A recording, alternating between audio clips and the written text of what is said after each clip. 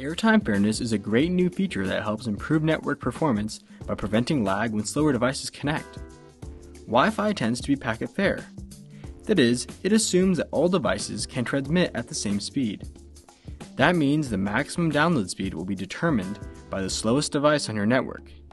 In this example, when both devices start downloading files, the 11-in iPad limits the 11AC laptop's download speed to 112 megabits per second on average.